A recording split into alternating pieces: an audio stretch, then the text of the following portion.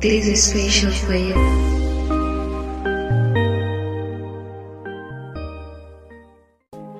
Yes, we're good kabisa, tuko salama kabisa kupitia Special for You TV na Jack Special kama kawaida kukusogezea habari zote ambazo zinakuwa ziko sawa kabisa. Nami kuweza kukusogezea hizi issues zote ni kwa sababu tu watu wengi wanakuwa wana request, wengi wanatamani kujua, kufahamu zaidi kiundani. We're not promoting Freemason or Illuminati. No, we're not promoting them, but tunachotaka kufanya ni kwamba kuelekeza watu kwamba hivi vitu vipo. Yani si kwamba unajua sometimes unaingia kwenye matatizo wanasema bila kujua na wakati unajua kwamba hizi vitu zipo also. So kitu kimoja ambacho mimi nazungumzia hapa kama Jack Special kwamba Freemason ipo, Illuminati ipo na watu wengi wamejoin na wengine wapo wengi sana. So wacha kujifanya hujui na wakati unajua.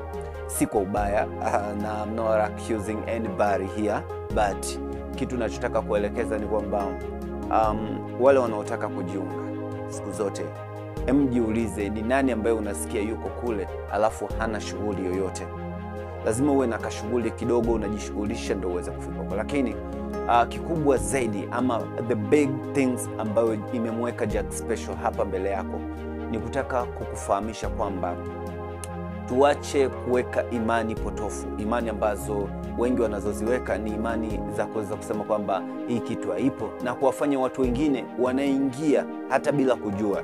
Unajua kama kwenye vitabu vya dini vimeandikwa kwamba 666 itakuja na itakuwa na itatawala. Sasa wewe unachoshindwa kuelewa ni kipi? Ndio maana baadhi ya watu wanapoteza mwelekeo ama wanapotea kwa sababu ya kujifanya kwamba hawataki kujua, hawataki kuamini kwamba hizi vitu zipo. Wewe unasubiri miaka gani kwamba ndio hizo vitu zitokee zilizoandikwa kwenye vitabu vya Mungu? Kama kwenye Bible, kwenye Ufunuo imeandikwa huyo mnyama ambaye atakuja na 666 na itafikia time hakuna kuuza wala kununua kama haujapigwa chapa either kwenye paji la uso ama kwenye mkono wako wa kuume. Sasa unataka kukataa kipi ambacho kipo? Mimi nakuletea kitu ambacho kipo. Wacha kujifanya mjinga. Na si mjinga, bora mjinga ana understand, baadaye anakuja kueleweshwa na anaelewa. Wacha kujifanya mpumbavu. Yani unajua lakini unataka kujifanya hujui. So tusisubiri miaka mingi sana ifike. Miaka ije, sijui miaka gani ambayo wewe unaisubiri. Sijui ni mwaka gani kwanza wewe unausubiri ambao unatasema kwamba hizi vitu ndio zitakuja kutokea. Teknolojia sasa imekuwa sana. Watu wengi wamekuwa na uelewa mkubwa sana na wengi wao wametamani sana kujua, kufahamu haya mambo, lakini wachache tu ambao wanajifanya ni wapumbavu ndio hawataki kutaka kujua, ila wanajua kwamba ipo na wanasema kwamba usimpotoshe mtu. Hapana, even hata machurches katika vitu vyote hivi, tangu lini umeshawahi kusikia mkasikia hapo kwenye mnyama huyo kwenye Ufunuo sijui chapa 666 mnyama huyo atakuja? Maybe inasomwa, lakini hiyo time labda uendi church, na kama haisomwagi hapo basi ujiulize ni kwa nini haisomwagi kwenye agano lile la Ufunuo pale mwisho pale kwenye Ufunuo. So 666 ipo, ilizungumzwa kwenye vitabu vya dini. So usione aibu wewe kuizungumzia, kwamba ni watu wajiazali, watu wakuwe makini, watu waelewe kwamba hiki kitu kinaweza kikatokea anytime na si kwamba kinaweza kutokea, kipo sasa. Jiulize ni nchi gani ambayo haina Freemason Hall?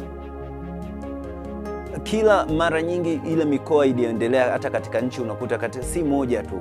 For example, unaweza kukuta Nairobi ipo, Dar es Salaam ipo, Kampala iko, Kigali ipo, Nigeria Lagos ipo, everywhere. Nimetaja tu hiyo miji mikubwa, Johannesburg, Cape Town, Egypt huko Cairo ipo.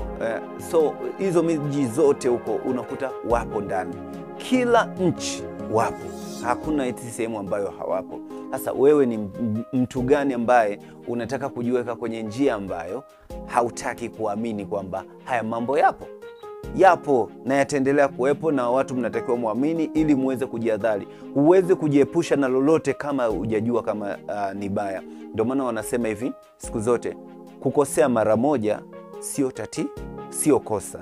Kukosea mara ya pili ndio kwa sababu tayari unajua lile ni kosa, alafu tena unakwenda kulirudia, hiyo ndio kosa. Lakini kama unajua hiki kitu kipo alafu ukakifuata, hilo ndio kosa. Lakini kama haujui ni sawa, lakini watu wengi hapa wanajua kwamba hiki kitu kipo alafu wanataka kujifanya kwamba hawajui. So kupitia hapa Special for You TV, mambo ya Freemason Illuminati ilianzishwa miaka ya nyuma sana. Illuminati ilianzishwa mwaka 1700 huko nyuma, enzi hizo. Ni karne ngapi zimepitika mpaka kuja kufikia mwaka wa 2022, 2023, 2024 mpaka nao ambao wewe unaisikiliza hii video na kuitazama. So ni kitu ambacho tunakizungumzia, kitu cha umakini kabisa. Freemason ipo. Illuminati ilianzishwa wapi? Ujerumani huko Bavaria, na ikakuwa Weishaupt ndiye alianzisha huko. Lakini Freemason kama unavyojua, na rais wa kwanza wa Marekani alikuwa ni Freemason. Nimekuwa nikizungumzia sana hii issue, watu wengi wananiuliza maswali mengi sana.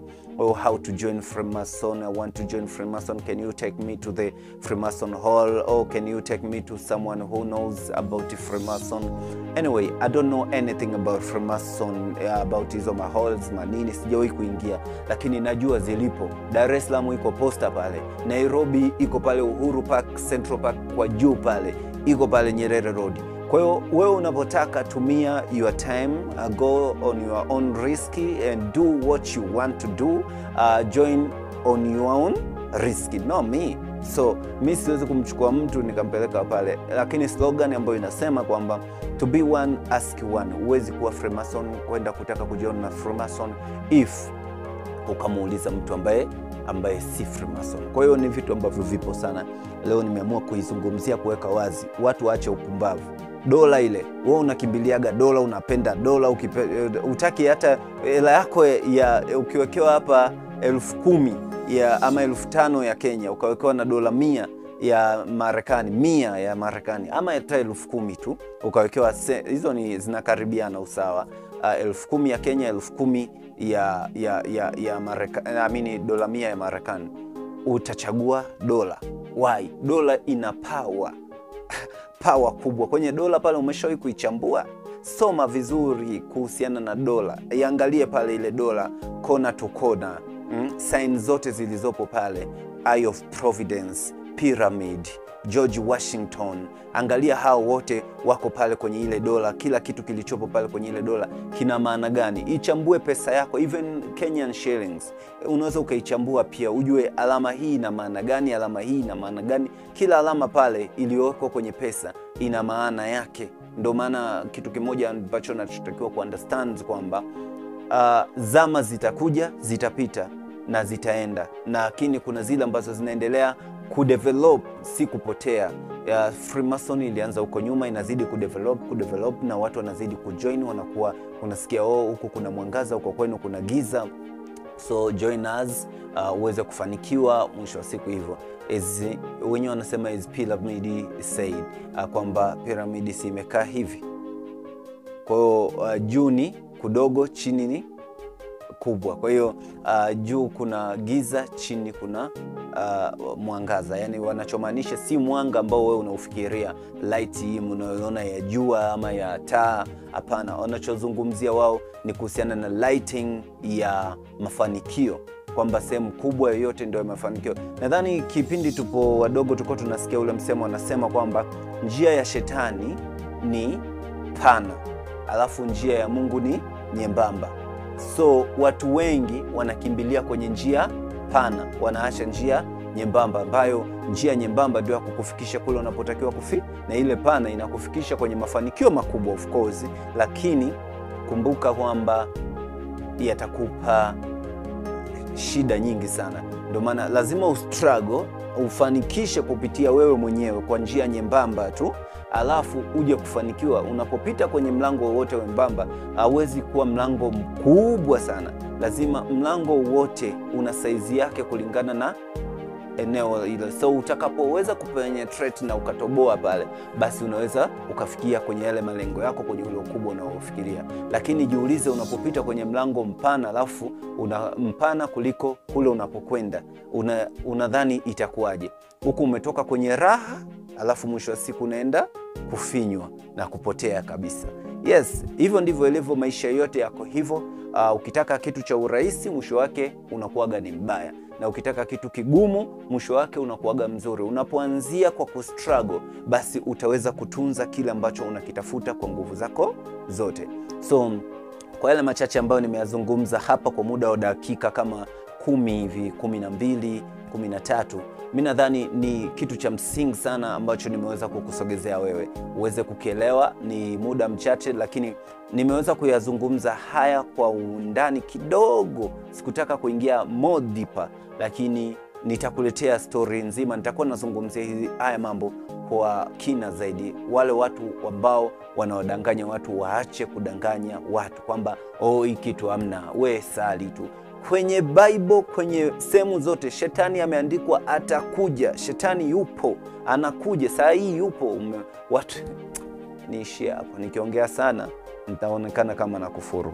666 ni namba ambayo imeandikwa kwenye vitabu vya Mungu. So mimi wananiita J Special, Jack Special, the one and on from Special for You TV. Check katika ukurasa wa Instagram natumia Jack Special_1. Check TikTok natumia Special for You TV. Facebook natumia Special for You TV. Twitter natumia Jack Special_1. YouTube ndo hapa Special for You TV. Don't forget to subscribe. Check number hapo chini ya business. Unaweza check kupitia WhatsApp.